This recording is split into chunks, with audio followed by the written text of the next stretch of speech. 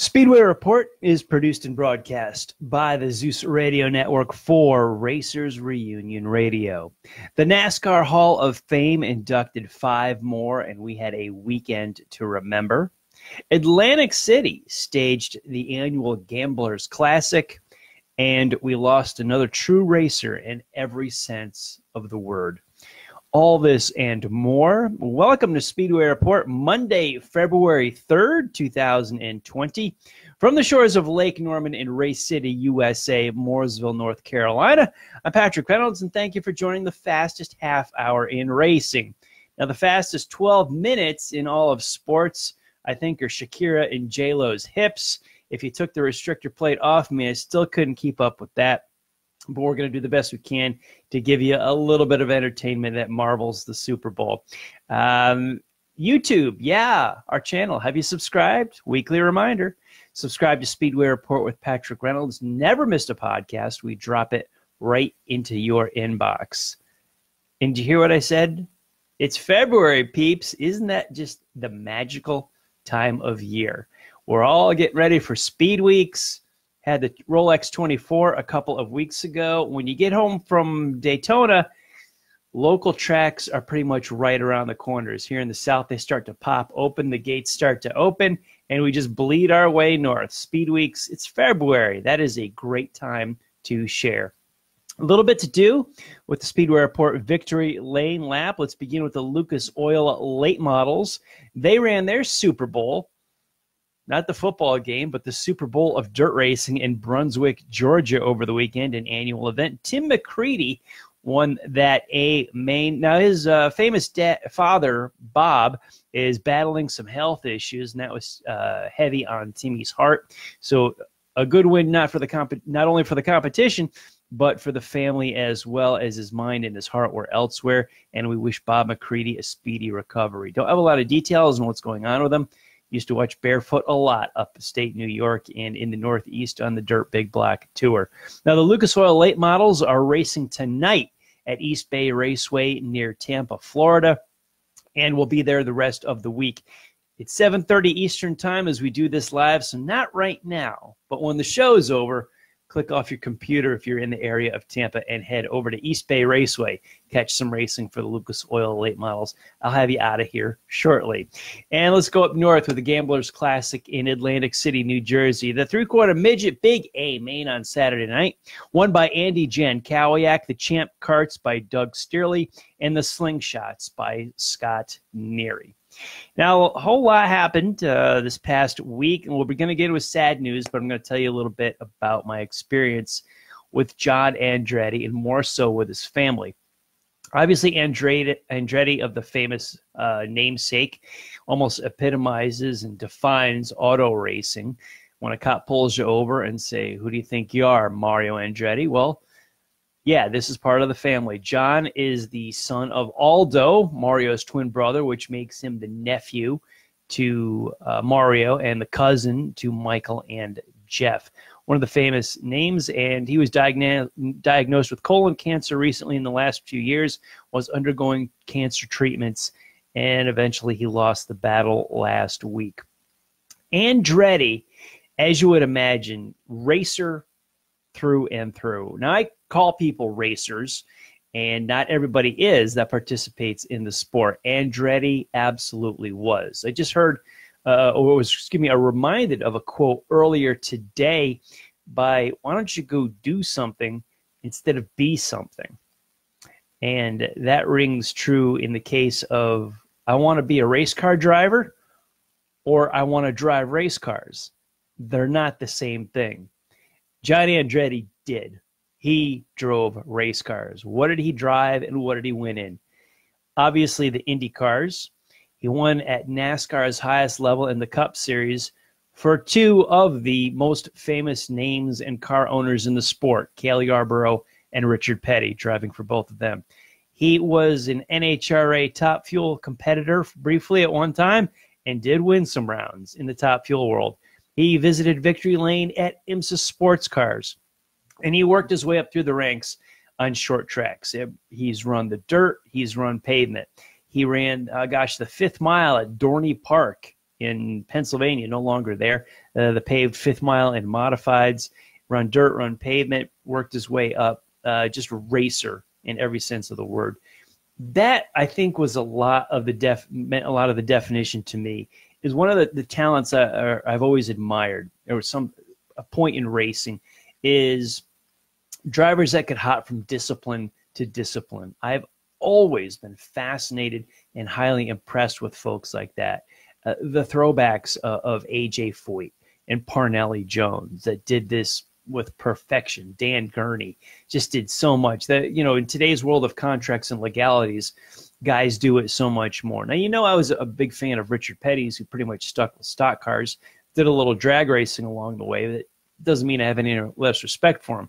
He's probably my favorite driver. However, there's that aspect of drivers today that can hop from sprint cars to stock cars to sports cars and just different disciplines and show excellence, win in them. In more recent times, I think of a Tony Stewart, a Kyle Larson, Christopher Bell, these type of guys. It doesn't matter. They just need a steering wheel and a gas pedal and they'll get the job done. John Andretti was that type of a guy. Now, he never put up Hall of Fame numbers in any particular series. But when you start making the check marks as to what he won in, there's very few drivers out there that would have that vast array on their resume. The numbers for each are not that high. However, across the spectrum, you'd be hard-pressed to find too many people that could compete with John Andretti with that many wins in that many different types of race cars. One of my biggest favorite memories of the Andretti family was actually talking to not John, but his son Jarrett in the garage area at the Indianapolis Motor Speedway. The year escapes me, but I'm going to guess it was around 2009, 2010, early 2010s maybe. I don't know, something like that. John was up in Indianapolis. It was race morning of the 500 in May, and it was one of the programs that John had put together in conjunction with Richard Petty. And because I remember Richard was there, and a lot of folks from NASCAR were there, and John was part of that. And I wound up saying hi to, you know, saw John in the garage, saw Richard in the garage, and it was incredibly busy on 500 morning. But I wound up chatting with Jarrett. And at the time, Jarrett was in his teens and living around here in Mooresville, around Lake Norman. And I began chatting with Jarrett about school because he was about the same age as my son at the time. They were within a few years of each other. So we compared actually local school systems about where John went to, or excuse me, where Jarrett was going to school, where my son was going to school. And the real people aspect of the Andretti family just popped out. We talked about teachers and classes and what Jarrett wanted to do and riding a school bus. And the surreal memory of this is here I am in the pit stall, excuse me, in the garage area of an Andretti on race morning of an Indianapolis 500. And I'm talking about school systems. It's the father and me. It was the family aspect of Jarrett. We had a great conversation, and this past week, Jarrett has been a strong force for the family, and he's posted on social media and been a leader and a wonderful advocate for the Andretti name. So Godspeed, John Andretti. You gave us so many memories, and you really put forth a spectacular example of the Andretti family, what a real racer should be. And you really tick the boxes on me. And I just love the aspect of guys that can hop from those different disciplines, not only run well, but win. I mean, how many guys have visited Victory Lane at Martinsville and in Australia in an Indy car? Not too many, if any. But John Andretti could say that. John, thank you for all you did. Bringing awareness, if nothing else, to colon cancer in men, in women. Get it checked. That hashtag that went up and was so popular, check it for Andretti. It's not a pleasant thing to talk about, but early detection could certainly save a life. And hopefully some people's lives are getting saved right now because of John Andretti's story. John, rest in peace, and thanks for all you did for us on the track and off the track.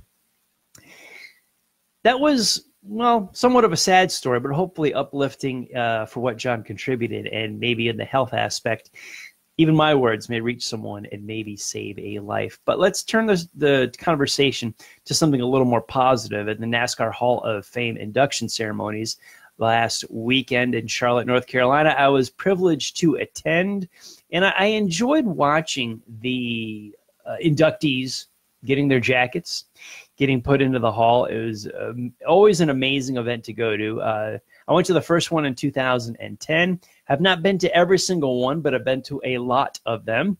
But the main draw there, and my main interest there, was to see Dr. Dick Berggren accept the Squire Hall Award for Media Excellence, named after Ken Squire and Barney Hall. When it comes to NASCAR and auto racing media, those are two of the legends. Dick Berggren, absolutely so deserving of this award. I first picked up a copy of Stock Car Racing magazine, I think in the late 70s. And I remember a beautiful color photo across 2 pages talking about the Richmond Fairgrounds race. So this is when we had the bigger wheelbase stock cars and Cup. Darrell Waltrip was driving for Dyegard. Dave Marcus was in the K&K Insurance car. Naturally Petty and STP. And some other guys. Cale was driving for Junior Johnson, the Holly Farms car. And the race at Richmond was still 500 laps long. I'm dating myself. This was a long time ago. That's the first issue I ever saw of Stock Car Racing magazine. I don't recall where it came from because my age was in single digits still. But there was a writer in that magazine, Dr. Dick Berggren. He's still at it today. I now work outside of here. I've got several jobs in the racing field for Traction Media, which produces Speedway Illustrated magazine and CC Racer magazine.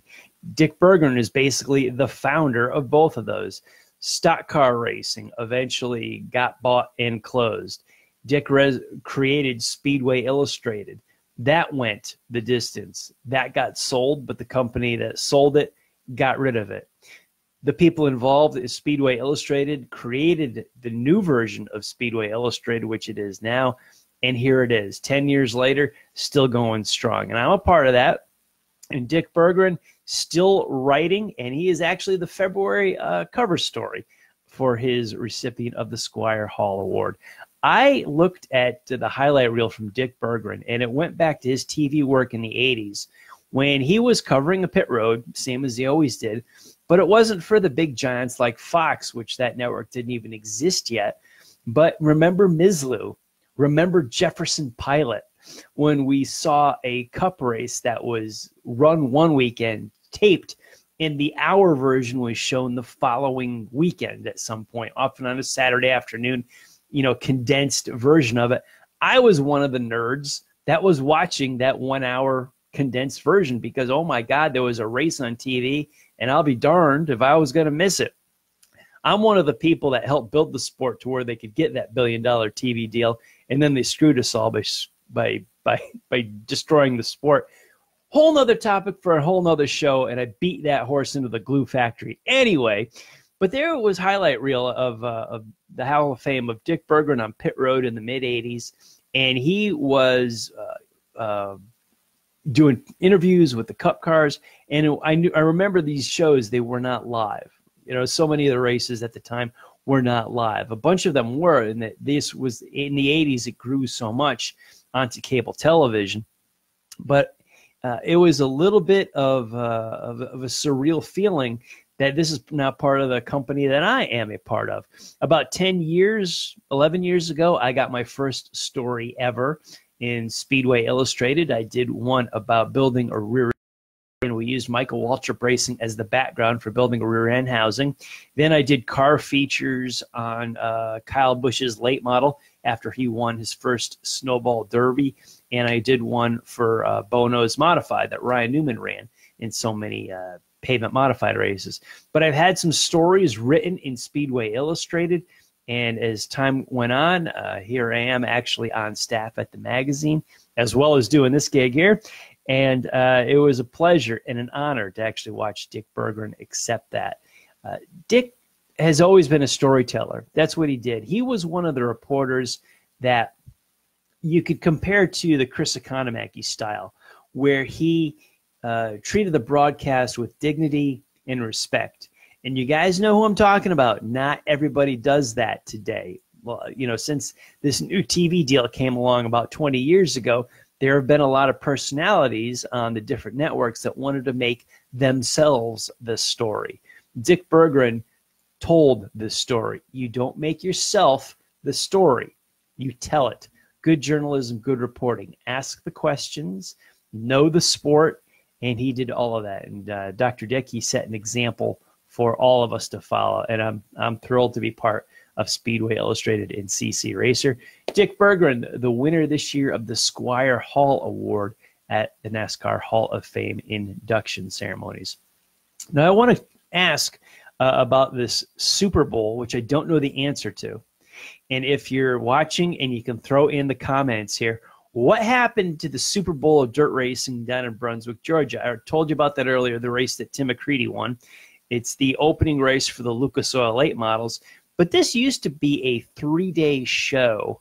I think it was 100 laps, and we had 20 grand or 30 grand to win on the final night. Now it's really shrunk, and it's a 50-lapper.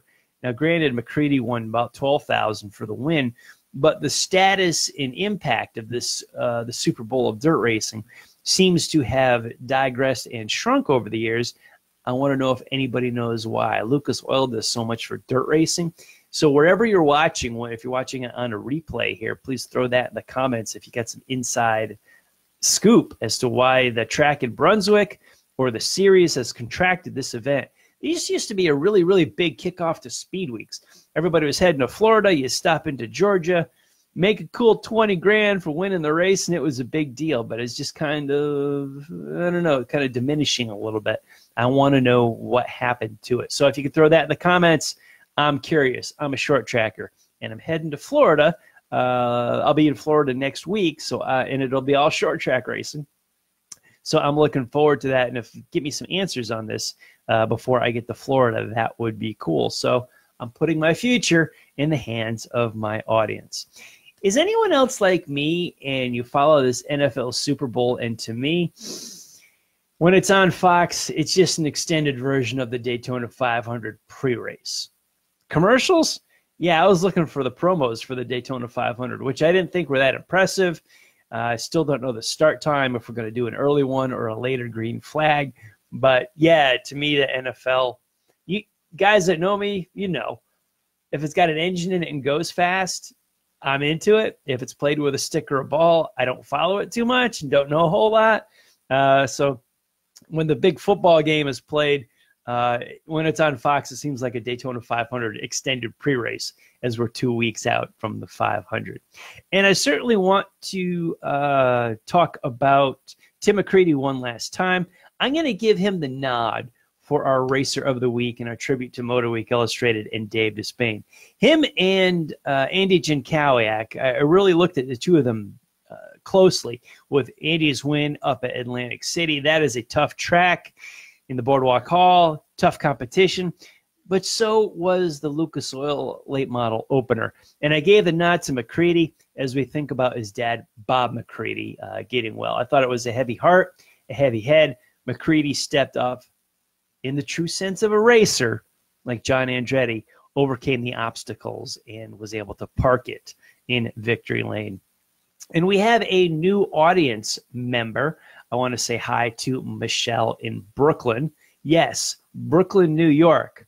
Sat next to her at the NASCAR Hall of Fame dinner on Friday night, and we've got an audience member from Brooklyn, New York. We have enough time, a hard enough time here in North Carolina getting people to watch this show and pay attention to the sport as we wave the flag for it. Yes, there is a sign of auto racing life in New York City. It's outstanding.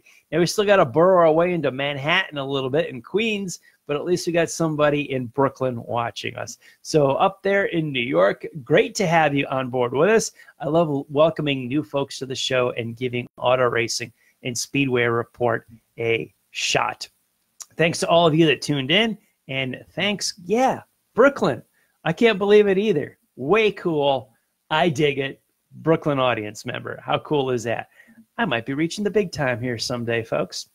In between our broadcasts, keep up on the world of auto racing with SpeedwayReport.com. This show and all of your past ones are uploaded on the site. We've also got racing articles to read, so head on over to SpeedwayReport.com for the podcast and some good stories. On social media, hit me up on Facebook, Speedway Report with Patrick Reynolds and Racers Reunion. On Twitter, I'm at Speedway Pat and at Speedway Report. And our shows are also stored at racersreunion.com, where we were born. We're still on the forum in Racers Reunion. And like I said at the top of the show, don't forget to subscribe to our YouTube channel. Big thanks to everyone that tuned into the Facebook Live feed tonight and joining the conversation at the show. If you got any insight on the Super Bowl of dirt racing down in Georgia, why we're shrinking, not growing, I'd love to know about it. You folks with the Lucas Oil connections, hook a brother up. I want to thank all of the military past and present for the freedoms we enjoy as Americans in our daily life, including the simple things like bench racing right here every Monday. Freedom is not free, and a veteran paid that bill for us. To all of the men and women who are defending freedom and watching Speedway Report, take care of yourselves and come home soon. A special salute to the teachers, school staff, firefighters, police officers, and paramedics in our own communities. They are quiet and modest heroes every single day. God bless and thank you. You have been watching Speedway Report from the shores of Lake Norman in Race City, USA, Mooresville, North Carolina. Please like our Facebook page, Speedway Report with Patrick Reynolds, and follow me on Twitter. I'm at Speedway Pat. Now, if you are on Facebook Live right now, head on over to the Drag Racing List page. What page is that? Drag Racing List, because Drag List Live is coming up at the top of the hour. Bill, John, and Barb got all the straight line talk. And this is important because, watch how I tie all this in together. We will be back here live on Facebook Monday, February 10th, and we're going to look back on the NHRA Winter Nationals in Pomona. NHRA opens up this week. We're also going to look at the Busch Clash at Daytona, the early results from Florida Short Track Speed Weeks, and if it all works out, this show might be broadcast live from New Smyrna Speedway on Monday night, the site of the ARCA East Series opening race. Monday night, the ARCA Series with tour modifieds at New Smyrna. I'm going to try to do the show live from the track, but we'll see what happens. Best laid plans of mice and men. I vision big. I look big. Why not? Let's go for it. I'll see if we can make it happen. We'll talk to you guys Monday, February 10th. Thank you all for watching. With any luck, we'll see you next week live from New Smyrna. Everybody have a good week.